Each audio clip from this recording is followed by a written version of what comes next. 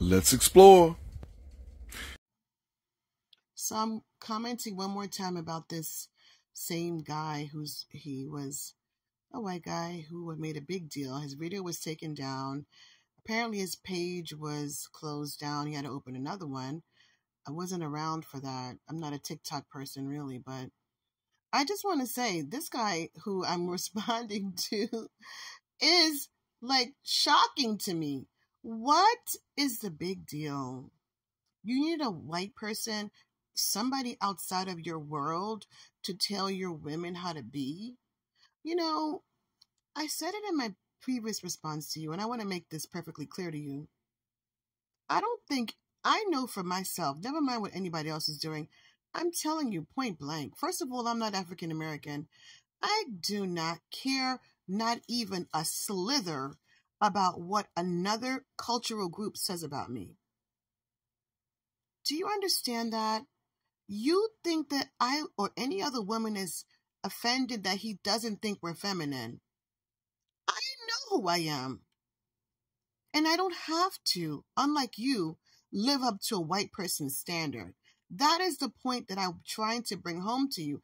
But you're so crawled into a ball, fetal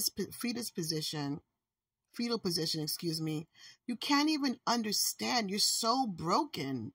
Why can't you understand that just because you live in America doesn't mean that you have to do everything white people do, and to be like a white person is not your destiny?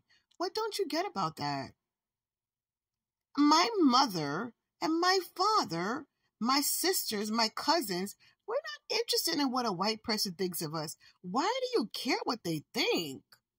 How are you going to be free in your mind if you're sitting around looking for validation from a white person? Are you kidding me? Don't you see how many trends people of color set? And you're looking to a white person to help you be who you're supposed to be? Really? You think I'm saddened by what he said?